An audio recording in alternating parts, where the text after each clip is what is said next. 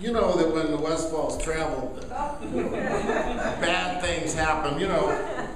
So we decided we were going to have the all good experience vacation to finish up the summer. So we decided we weren't going to be on the boat with, you know, Weber's, but that was too classy. So we got an invitation from Princess Cruises that a inside dark confining cabin had opened up at the last minute, and we could have it really cheap on 5 days notice. So I went, the Lord is leading. so we went, and you know how I often say that the church is at its worst is like a cruise ship. They're aimlessly drifting in the water with way too much food and stuff, and people complaining about the slow service. You know, that's basically the way it's with the churches at its worst. So we're going along and everything's fine, and it's a totally nothing bad ever happens kind of cruise. We got to every port the day before them and left notes on the dock for them, you know. We left most things for you, and that sort of stuff. And Friday, we're chugging along on our way to Victoria, where we're going to have 4 hours in the evening to spend in that beautiful city. I sent out an email on Facebook saying, if you want me to pick up any crumpets for you, you know, just let me know, because I'm chugging into Victoria. And I look kind of out the window and I go, you know, I think we're on the seas where our ship sank a few years ago, with Randy Rowland and Bruce Larson and me, and the ship went down, and we had to be rescued in a very dramatic thing, and almost died. And I thought, wow, this is great. Look at this is right where we were. And suddenly the captain came on the intercom and said, we're stopping the boat. We're turning around. There's a small vessel with 3 men on board that is sinking, and we're going to go try and find them. And I thought, wow, I'm on the right boat this time. Yeah, that's what I thought. Finally, I'm on the rescue ship, not the one that's sinking, you know. Whew, this is good. But now here's what happened. So, you know, we did chug back, and then the captain came on and said, sorry to let you know that the boat has sunk. But we're still going to go, we're probably 18 minutes away. We're still going to go and see if we can be part of a rescue. And I know from our experience that you die in about 8 minutes in the water. So it was a very tense thing. You know what happened on the cruise ship? The people behind me who were griping and complaining about they didn't like the way that the lobster was cooked the night before on the formal night. They not only didn't like it, but there wasn't enough of it, which is really, this is terrible, and the portions are so small, you know. So suddenly the whole boat changed its temperament. Nobody was worried about their stuff. Everybody was concerned about the people who were sinking and floating out in the open sea. And even the workers, the waitress in the coffee shop said, I'm not paying attention to the customers right now. I'm just praying for the men that were lost, as were many, many people on the boat. So I went up above, and Eileen and I were praying for them, and she had a lot more faith. I was just kind of praying, you know, help their family get over the grief, you know, but because I just, it's the way I think, you know, but the actual, out on the boat, the cruise ship was like this in the water because 3,000 people were over on the starboard side looking, and so anyway, it turns out the Coast Guard helicopter came in, and we got there just as they did, and were able to rescue the men, and they were okay. It turns out they had wetsuits, and so that gives them an extra few minutes, you know, and it saved their lives. And they were rescued, and we felt like we were part of something. And even though we only had 2 hours in Victoria that night, from basically 9 to 11, nobody complained. Not a single person did I hear complaining, well, why'd they do that? You know, it was all, I'd gladly give up that for what happened, to be part of something meaningful, something that matters, and something that actually is significant. And I thought of the church. Right at that moment, I thought that is exactly when the church changes from cruise ship to rescue vessel. When we realize the need so apparent around us, and that we are, for whatever reason, however God planned it, we're strategically near enough to be called into action, right? In people's lives and in a community, in a school, and wherever we go. And I thought, how do we miss that so much? So I want to have us look at a passage of Scripture this morning that, you know, I have a confession to make. I probably preached on this 50 times. Not this week, but it's one of those passages that just calls out to be preached. And so in my life, I've done that. It's Proverbs 3. Do not forget my teaching, but keep my commands in your heart. For they'll prolong your life many years and bring you prosperity. Let love and faithfulness never leave you. Bind them around your neck. Write them on the tablet of your heart. Then you'll win favor and a good name in the sight of God and people. And then here's the verse I want you to focus on. Trust in the Lord with all your heart, and lean not on your own understanding. In all your ways acknowledge him, and he will make your paths straight. Do not be wise in your own eyes. Fear the Lord and shun evil. This will bring health to your body and nourishment to your bones. Lord, teach us from this.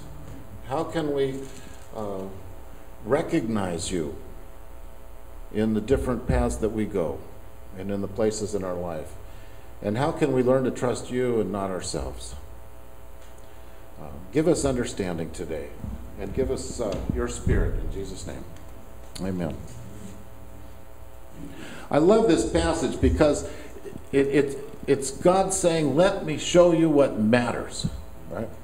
Let's just look at what matters. There's a lot of frou-frou around, and there's a lot of peripheral things that it's easy to get distracted looking at. But when it comes right down to it, what matters? What makes a difference, and what shapes our life? Trust in the Lord with all your heart. And don't lean on your own understanding. In all your ways acknowledge him, and he will make your path straight. You know, I think that every one of us, you've heard me say this before, every one of us have a next step that we need to take. God looks at our life, we look at our life, and we go, okay, it's okay where it is, or it's not very good, or whatever it is. But we all have a step to take. It's not just others, it's us. And for each one of us, that step may be a little different. So for some of us, it's a step of making a commitment to Christ, of just saying, I'm going to go from being your average regular guy or gal to I'm actually going to say yes to Jesus and let him come into my life and begin to shape me into his image. I'm going to take that step. That's a huge step to take. And that's where you go from being a good American to being a follower of Jesus, which is radically different things. We might have a relationship with Christ, but we still have a step to take. You know, I grew up thinking that, well, if you just accept Christ in your life, everything's perfect. You don't need anything else. It's the one decision. Once you made it, your life is great. And then I looked around and went, how come all of our lives stink so bad? You know, we're all Christians. What's wrong? And we realized it's because we have another step to take. And that has to do with, are we going to actually trust God instead of trusting our instincts and our experiences and our insights? And this is where our habits are broken, our patterns are interrupted, our way of doing things gets stopped. And we look at life differently, and we look at each other differently, and we look at the Lord differently, and we say, okay, I'm not going to do what I usually do. I'm not going to say what I usually say. I'm going to take a step of trusting God instead of my own way of handling it.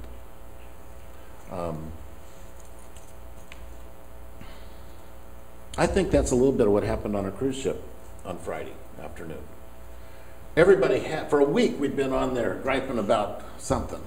You know, this is so popular, why are there so many people, you know? We had anytime dining, and others wanted to come at our time. I mean, you can't believe the smallness of what people complain about on a cruise ship or a church, you know. Not this church. I'm talking about, you know what churches I'm talking about. You put your own names on them. But what happens is when we begin to focus on the Lord and say, okay, we're going to take a step to trusting God and not our usual way of doing things, it interrupts our patterns. We look differently. And when they hear the announcement, no, their boat sank and they're floating in the open sea and we're chugging there to get there, pagans probably started praying. Who cares about anything else? Because now, if the Lord doesn't act, there's nothing we can do. Our way of doing things doesn't really work. And I think that's the step of growth that we need to take. Another step we need to take is what I call the step of adventure, and that's where we start to look at the people around us and we realize, there is a world of opportunity for God to do something. If we just look at people through the eyes of love and through the eyes of the Lord and say, okay, Lord, what would you have happen here in this situation? What would you have happen in this family? What would you have happen in this neighborhood or in this person? And not just react the way we would normally react. And I confess, you know me, I'm a reactor. I have a certain way, I have a Westphalian way of looking at life and doing things and everything. And it's so good for me when God interrupts and says, okay, quit the Westphalian thing, John. That's what he says to me. Why don't you trust me here and let's look at this differently? And you know what I think?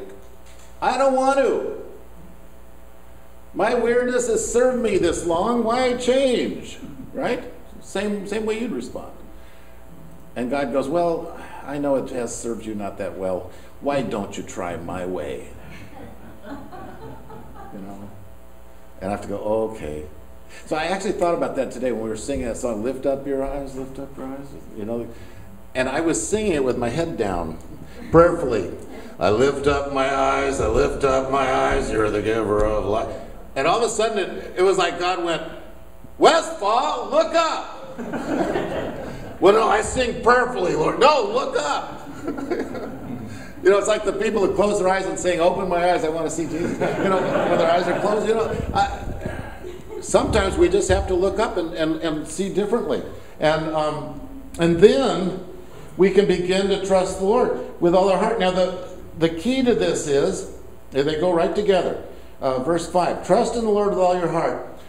And I've actually seen plaques in Christian bookstores that have that little verse on there. Proverbs 3:5a. They always have a little A next to it.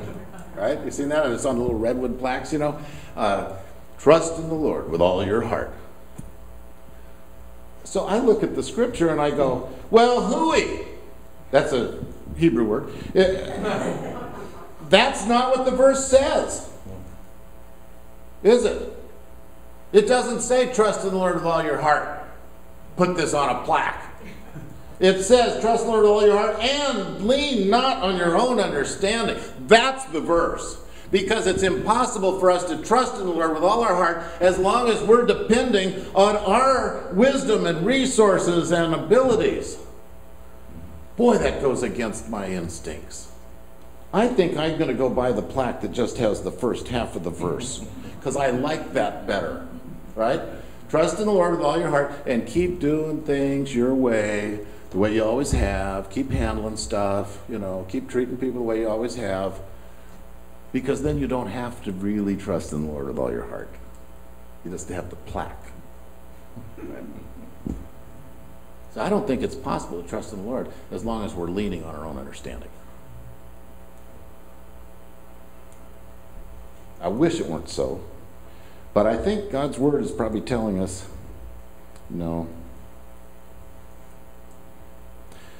And then it says, in all your ways, everywhere you go, in all your situations, in all your circumstances, in all your trials, in all your celebrations, in all your way, every single area of it, acknowledge the Lord. Now that's a simple word. It's not, it doesn't say obey him. It doesn't say in all your ways serve him. It just says notice him. Acknowledge him. Recognize him wherever you go. And I've taken that, I'm actually thinking of making a commitment this fall of seeing if I can do this. You know, I had to do that experiment for a year where I had to be grateful. That was a tough one. And, but it actually changed me. You know, I had to practice what I preached. Oh, that's tough. Well, now I'm going to try this one. I'm going to see if I can, in every situation, wherever I'm going, you know, even if it's a stressful thing or a frustrating thing, I'm going to say, okay, Lord, I'm going to recognize you here. Help me to see you. When we go and we work at the Kid Valley booth at the Seahawks game, and people come up and they don't like the way the burger was or something, I'm going to go, Lord, help me here, you know? And how can I see you in this crazy 60,000 people wanting their burger now deal? And I'm the front line in that battle. I don't know, Lord, help me see. I'm going to try that. I'm going to start making notes. I'm downloaded a little program for my phone that I can make quick notes on, and I'm going to have my phone with me, and Barron's going to teach me how to use it. He looked up and went, "You downloaded something for your phone?" Oh, I know. Yeah. But I'm going to try. I'm going to say, okay, help me, Lord. How are you in this? Where are you here? You know, and it doesn't matter if it's good things or hard things. I want to acknowledge him. And the Hebrew word literally for this, you probably know, is yada, the word for acknowledge. And it's used like 1,000 times in the Old Testament. And you know, yada, yada, yada, right? From Seinfeld. What it means is, yada means to know, to recognize, to acknowledge. And so when they say yada, yada, yada, they mean, I know. That's basically what they're saying. And I want to do that with God. God, I know you're here. I know you're here. I know you're here. I don't know what to do, but I know you're here. And start to claim that. And I'll report to you back how that works. And the lesson in this is that when we don't lean on our own understanding and we're acknowledging God in all the situations and we're trusting in him, our perspective on everything changes, right? Because we're seeing new things and we're seeing things differently. And you know my my belief from when I was a business major at San Diego State, we learned that in the absence of good information, people project crap. That's the rule in business. So if you don't know something, you assume something, bleh, you know. So if you don't know something, you just make up stuff. And that's the rule that business operates on. We have to give good, clear information because otherwise people are going to make up their own story. And it's not going to be real. And so we need to be giving good information, and by trusting God, acknowledging him in all our ways, and not leaning on our own understanding, our perspective starts to change so we don't have to project crap. I think that's the first time that a sermon has used that phrase on the internet. So anyway, sorry. Apologize in advance. Too late. But what do? I was thinking about this. How does this now get down to real life? Because in this room, you cannot believe how much hurt, frustration, stress, disappointment, worry, anxiety, how much is going on inside this little local neighborhood church. Not to mention you people on the internet who we know have a lot of problems, you know. So there's a lot of stuff going on, and there's a lot of pain. I'm so grateful. I'm so grateful for Betsy and Tim being here today from Philadelphia, because they were used in my book, Getting Past What You'll Never Get Over. Their story, although the editor wouldn't let me use the real names, so I was told today that it would have been all right. Thanks. But there they are, driving along up the coast, the East Coast, up the highway, and, you know, going over these hills, and they're coming up over a hill, and just as they're coming up over the hill, two drag racing cars come at them, and in a split second, they're head-on collision with one of the drag racers, I guess somebody in their car died, or the driver died or something. No, The passenger died. cousin. Yeah, his cousin. And in that second, here you're driving along, minding your business, going up the highway on your side of the road, boom, face to face with drag racers, and now you're in a life and death situation. And while that passenger died, they didn't die, but it changed their life forever. Body shattered, pain all the time. You can't do what you used to do, can't plan what you used to plan, can't participate. That's why it's such a miracle you guys came out and went on vacation on a boat, you know. And you didn't have to row. That's the good news. But the thing is, you know, you guys are heroes to me because there is no answer other than, well, are we going to trust God or not? That really is the question at this point. What do we do? Our life is shattered like our body's shattered. It wasn't anything we did. This is what happened in life. I've got an email this week from somebody, Debbie. Hello, sir. Obviously someone who doesn't know me. Hello, sir. Thank you for writing your book, Getting Past What You Never Get Over. I think you are courageous. I was wondering if you had any counsel for me. I grew up with 2 alcoholic parents, and even though my mom was sicker, I seem to be especially wounded by my father. I keep trying to turn all kinds of people into my dad, looking for my worth and identity, and I keep getting deeply hurt. I've become emotionally attached and then feel the familiar sting of rejection. I have 0 self-worth, and the lonely emptiness I feel makes me want to end my life. I fear people. They bully or betray me as if I wear a sign or something. I'm shy. I don't have the skills to defend myself. How can God heal that hole in my heart when I can't see or touch him? When prayer and Bible reading isn't enough? When I get bullied even in a Bible study? When I just want to give up because the battle hurts so much and looks so hopeless? Why can't we just go straight to heaven? Why do we have to keep hurting each other and then get sick and old like my grandma in the nursing home and hang around here? Debbie. Got this Wednesday. I thought I'd share it with you first before I answer it so I could get really good advice from her. I mean, this, all of a sudden you go, this is a real person. This is not some phony thing. This is a real person saying, what do we do? And you know what? I think every single one of us could have written that note in a different form, but something like that. That said, what do we do? Why are we here? What's it matter? How are we going to get through? Right? She's not alone in this, wherever she is. And I think there is not a simple answer. There is not an easy answer because life is too difficult for an easy answer to work. I mean, I could write her back and say, well, just trust Jesus, which is probably true, but it's not meaningful, right?